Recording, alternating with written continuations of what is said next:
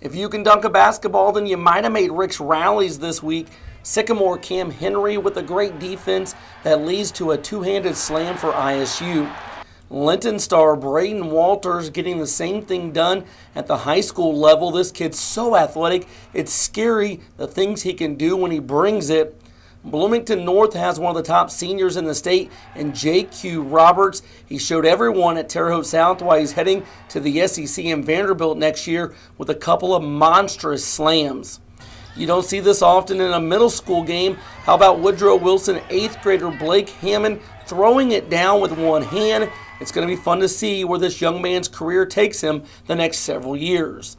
That does it for this week's edition of Rick's Rallies. Keep hustling and making the plays because you never know when the camera will be on you, and you could be part of the next Rick's Rallies.